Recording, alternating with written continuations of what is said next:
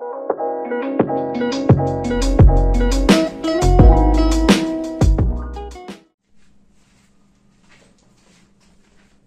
Viewers, আজকের ভিডিওতে আমি ট্রান্সফরমারের আরো একটি গুরুত্বপূর্ণ অ্যাডভান্স প্রবলেম সলভ করব। তবে ভিডিওটি শুরু করার আগে আমি অবশ্যই বলবো, যারা আমার চ্যানেলে একদম নতুন তারা আমার প্লেলিস্ট থেকে ট্রান্সফরমারের উপর আগের বেসিক ভিডিওগুলো একটু দেখে আসুন, তাহলে আপনাদের বুঝতে সুবিধা হবে। তো এটি থেরেজার বইয়ের 34.17 নাম্বার এক্সাম্পল, এবং কোশ্চেনটি হয়তো একটু লেন্দি, বাট এটার সলিউশনটা খুবই ছোট। জাস্ট ছোট ছোট ট্রিক্স দেখে দেখে আমাদের এই ম্যাথটি সলভ করতে হবে। তো কোশ্চেনটিতে বলছে, দেখুন, এ transformer with a 10:1 ratio and rated at 50 kVA 2400 by 240 volt 50 Hz is used to step down the voltage of a distribution system. The low tension voltage is to be constant at 240 volt. Is a low tension voltage. So a number বলছে, what load impedance connected to low tension side will be loading the transformer fully at 0.8 power factor lag. B number বলছে, what is the value of this impedance referred to high tension side. C number বলছে, what is the value of the current referred to high tension side. তো এটার জন্য কোশ্চেনটি solve করার জন্য আমরা প্রথমে একটু ইকুইভ্যালেন্ট সার্কিটটা আমরা একটু আঁকিয়ে ফেলবো। তো এখানে আসলে আমাদের প্রাইমারিতে যে ওয়াইন্ডিং এর যে রেজিস্ট্যান্স এবং ইন্ডাকটেন্স, এই ভ্যালুটা আসলে কোশ্চেনে দেয়া নেই। তো কোশ্চেনে দেয়া না থাকলে আপনি তো আর নতুন করে এখানে তৈরি করতে পারবেন না। সেজন্য আমরা যে কাজটা করব, যে আমাদের এই রেজিস্ট্যান্স, ইন্ডাকটেন্স এগুলো উল্লেখ করব না, ঠিক আছে? আচ্ছা, উল্লেখ করলেও করতে পারি, যে এইভাবে জাস্ট দেখিয়ে দেবো, বাট এখানে কোনো ভ্যালু লেখার দরকার নেই। এবং নো লোড ব্রাঞ্চটি এমনিও নাই, আগে ম্যাথ করেছি সেখানেও আমার ছিল না, তার মানে ওগুলো লাগবে না। তো এটা আমাদের প্রাইমারি সাইড হয়ে গেল। আর সেকেন্ডারি সাইডে একইভাবে আমাদের এখানে এগুলো ভ্যালু, আচ্ছা এটা না দেই, এটা দিলে আরো ঝামেলা তৈরি হচ্ছে, এরকম থাক। তো জাস্ট আমাদের এখানে জাস্ট লোডেড করে দিব, এবং এখানে তো আরো ইজি হয়ে গেল। আগে আমাদের রেজিস্ট্যান্স ইন্ডাকটেন্স থাকলে 2400 আসলে কোথাকার হবে তা বুঝতে একটু সমস্যা হতো। তো আমি এটা গত ভিডিওতে বলেছিলাম যে রেজিস্ট্যান্স ইন্ডাকটেন্স এগুলো যদি থাকে 2400 ভোল্ট যেটা দেয়া আছে, এটা সিস্টেম হলো, এটা প্রাইমারি সাইডে সর্বোচ্চ ভোল্টেজ, অর্থাৎ এই প্রান্তের হবে, এবং 240 ভোল্ট এখানে যদি রেজিস্ট্যান্স ইন্ডাকটেন্স থাকে তাহলে সেটা হবে এই প্রান্তের সর্বোচ্চ ভোল্টেজ। সব সময় সিস্টেম হলো এটা। তো এখানে দেখুন আমাদের সেকেন্ডারি ভোল্টেজ তো 240 ভোল্ট, আমরা বুঝতেই পারছি এটা হচ্ছে 240 ভোল্ট। তো এখানে আমরা একটু ফেজ অ্যাঙ্গেলটা আমরা একটু চিন্তা করব। এই কোশ্চেনটিতে প্রথমে ফেজ অ্যাঙ্গেল ধরে আমরা আগাবো। তার কারণটা হচ্ছে এখানে একটা, এই যে দেখুন, ল্যাগ পাওয়ার ফ্যাক্টরের কথা বলা আছে, যার কারণে আমরা যে কাজটা করব, এখানকার ভোল্টেজটা 240 অ্যাঙ্গেল, ভোল্টেজের সিস্টেম হলো এটাকে সবসময় 0 ডিগ্রি রেফারেন্স হিসেবে আমরা 240 অ্যাঙ্গেল 0 ডিগ্রি চিন্তা করব, ঠিক আছে? আর কারেন্টটা আগে একটু বের করে নিই। আমাদের কাঙ্ক্ষিত কারেন্টটা আসলে হবে হচ্ছে I2 ইকুয়াল টু আসলে হবে কত? সেকেন্ডারি কারেন্ট, যেহেতু এটা সেকেন্ডারি কারেন্ট আমাদের, এই যে এই প্রান্তের কারেন্ট। তো ওই যে আমি যে ফর্মুলা দেখিয়েছি যে S equal to V into I, এই ফর্মুলা থেকে আমাদের দেখুন S হচ্ছে আমাদের কত? 50,000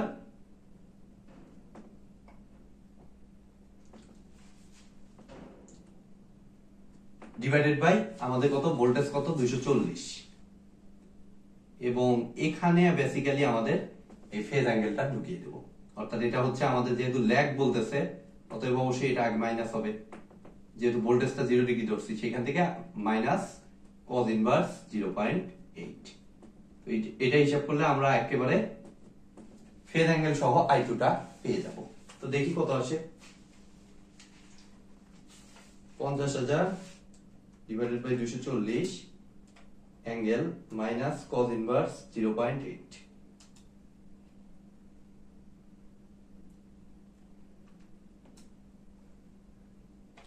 625/3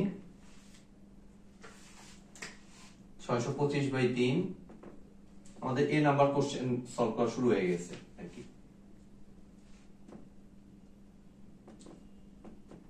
অ্যাঙ্গেল মাইনাস 36.87 ডিগ্রি। তাহলে আমাদের উদ্দেশ্য হচ্ছে value of the impedance refer to, sorry, এটা মেইনটেইন করতে কতখানি লোড ইম্পিডেন্স লাগবে। তো আমাদের দেখুন এই প্রান্তের ভোল্টেজ জানা আছে 240 অ্যাঙ্গেল 0 ডিগ্রি, আর এটার কারেন্টটা জানা আছে এই যে I2 মাত্র বের করলাম। তাহলে খুব সিম্পলি আমরা কিন্তু এই Z2 টা পেয়ে যাব। ZL যদিও এটা আসলে ZL এখানে। তো ZL লোড ইম্পিডেন্সটা আমার আসতেছে দেখুন V ডিভাইডেড বাই I, ঠিক আছে, এসি সার্কিটের বেসিক অনুযায়ী V ডিভাইডেড বাই I। তাহলে এটা হচ্ছে ZL, এর ভ্যালুটা হচ্ছে আমার কত, V হচ্ছে কত 240 অ্যাঙ্গেল 0 ডিগ্রি ডিভাইডেড বাই নিচে হচ্ছে কত 625/3 অ্যাঙ্গেল মাইনাস 36.87 ডিগ্রি। তাহলে 625/3 তো মাত্রই ক্যালকুলেটর পেয়ে গেছি, অর্থাৎ 240 ভাগ অ্যানসার দিব। তাহলে আমরা যে ভ্যালুটা পাইলাম এটা আসলে 0.92, এটাকে r থিটা ফর্মে দিব, যে রেজাল্টটা পাইছি r থিটা ফর্মে নিলে 1.152 অ্যাঙ্গেল প্লাস 36.87 ডিগ্রি। তো ট্রান্সফরমারের ম্যাথগুলোতে নরমালি আমরা কোনো ফেজ অ্যাঙ্গেল, আমাদের এখানে কোশ্চেন দেয়া ছিল বলে আমি ফেজ অ্যাঙ্গেল চিন্তা করে ক্যালকুলেশন করছি, এবং ফাইনাল রেজাল্ট লেখার সময় কখনোই এই ফেজ অ্যাঙ্গেলগুলো আমরা লিখি না, যার কারণে আমরা ZL মডুলাস এর ভ্যালুটা লিখে দিব জাস্ট, এটাই হচ্ছে আমার অ্যানসার 1.152 ওহম, অর্থাৎ এই পরিমাণ লোড ইম্পিডেন্স আমার মেইনটেইন করতে হবে। তাহলে আমি 0.8 পাওয়ার ফ্যাক্টর ব্যাক পাবো। এবং হয়তোবা থেরেজার বইতে রেজাল্টটা পুরোপুরি মেলে নাই, আমার মনে হয় যে সেখানে ক্যালকুলেশনে একটু সমস্যা আছে, এটা কিন্তু সঠিক ক্যালকুলেশন 1.152। এই সেম 240/625/3 লেখছে বইতে, তারপরে ক্যালকুলেটর আপনারাই ভাগ করে দেখুন সেটা কি ওই বইয়ে 1 পয়েন্ট কত যেন আছে সামথিং, আমার সংখ্যাটা মনে নাই, বাট এটা তো ক্যালকুলেটর করলে আসলে 1.152 হয়, ঠিক আছে। তো এটা কিন্তু আমাদের হয়ে গেল এই নাম্বার কোশ্চেন। এবার দেখুন বি নাম্বারে আমার কি বলছে, what is the value of this impedance refer to high tension side. তো এটা কিন্তু আমাদের লো টেনশন সাইডে ছিল, এই সাইডে ভোল্টেজটা এটা কত, এই যে দেখুন এটা হাই 2400 ভোল্ট যেহেতু, ঠিক আছে। তাহলে প্রাইমারি সাইডে যদি রেফার করি তাহলে তো এই ফর্মুলা আপনারা জানেনই, খুব ইজি ফর্মুলা। তাহলে কিভাবে লেখা যায়, জেড ইকুইভ্যালেন্ট এল, যেহেতু আমরা লোডের অ্যাক্রসে নিচ্ছি এটা, সো এটা জেড ইকুইভ্যালেন্ট এল দ্বারা প্রকাশ করলাম, এল। ও এখানে তো উল্লেখ করে দিতে হবে এটা হচ্ছে হাই, তাহলে হাই বলতে এটা আসলে 1, এইভাবে প্রকাশ করি এটাকে, জেড ইকুইভ্যালেন্ট 1 এল, এভাবে জাস্ট কথা প্রকাশ। এখানে আপনারা একটু লিখে দিবেন যে এটা refer to high voltage Z equivalent 1 L is equal to আমার কত আসতেছে দেখুন। তো এটা হিসাব করা তো খুবই সিম্পল, দেখুন প্রাইমারি সাইডে রেফার করতেছে, হাই টেনশন মানে প্রাইমারি সাইড, তো প্রাইমারি সাইডে রেফার করতেছি মানে আমি নিয়ে আসতেছি কাকে, সেকেন্ডারি ভ্যালুকে। প্রাইমারিতে তো কোনো ভ্যালু নাই, দ্যাট মিন্স প্লাস করার কোনো ওয়ে নাই, শুধুমাত্র সেকেন্ডারি ভ্যালুটা এখানে ধরে নিয়ে আসবো, অর্থাৎ 1.152 এটার সাথে মাল্টিপ্লাই হবে কত আমরা দেখবো। প্রাইমারি সাইডে ভোল্টেজ বেশি আছে না কম আছে, অবভিয়াসলি বেশি আছে, 2400 ভোল্ট, এটা 240 ভোল্ট। তার মানে কি ভোল্টেজ বেশি মানে সেখানে ইম্পিডেন্সটাও আমার বেড়ে যাবে, অর্থাৎ আমার এখানে হবে হচ্ছে একের থেকে বড় সংখ্যা। তার মানে আমার অবশ্যই 2400/240 করতে হবে, 240/2400 কিন্তু করা যাবে না। আর আরেকটা ওয়েতে এটা সহজে করা যায়, সেটা হলো যেটা রেফার করবেন সেটা হবে উপরে, 2400 রেফার করতেছেন মানে 2400 হবে উপরে, নিচে হবে তার ইয়েটা অন্যটা যেটা আছে। তাহলে এটা হিসাব করলে দেখুন আসে 2400 ডিভাইডেড বাই 240 এর উপর square into 1.152, 115.2 ohm.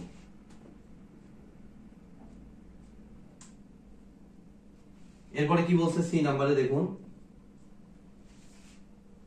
What is the value of the current refer to high tension side, অর্থাৎ এই যে এই ভ্যালুটাই কিন্তু হাই টেনশন সাইডে রেফার করলে সেই ভ্যালুটা কত আসে।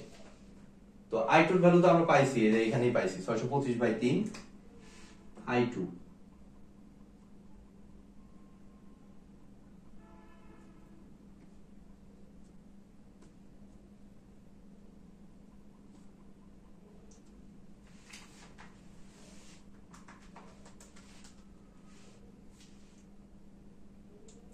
এত অ্যাম্পিয়ার।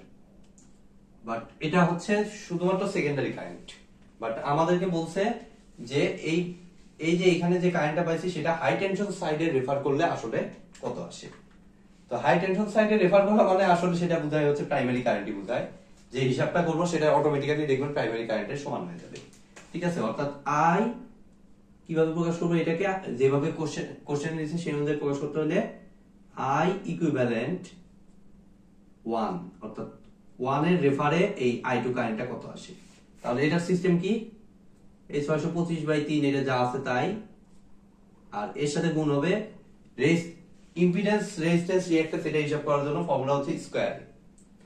আর কারেন্টের ক্ষেত্রে সিস্টেম হলো কি, আমাদের প্রাইমারি সাইডে ভোল্টেজ বেশি, দ্যাট মিন্স কারেন্ট হবে কম, অবভিয়াসলি আপনারা বুঝতেছেন। সেম পাওয়ার মেইনটেইন করতে আমার কি প্রাইমারি এবং সেকেন্ডারিতে সেম পাওয়ার মেইনটেইন করতে হলে যেখানে ভোল্টেজ বেশি সেখানে কারেন্টটা একটু কম লাগবে, আর যেখানে ভোল্টেজ কম সেখানে কারেন্টটা একটু বেশি লাগবে। এই কারণে ভোল্টেজের সাথে কারেন্টের সম্পর্ক এখানে ট্রান্সফরমারের ক্ষেত্রে হচ্ছে ব্যস্তানুপাতিক।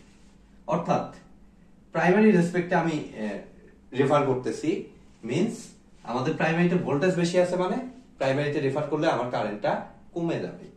ঠিক আছে, দ্যাট মিন্স কমে যাওয়া মানে একের থেকে ছোট সংখ্যা, তো একের থেকে ছোট মানে আমার কি 240/24 এখানে দিতে হবে।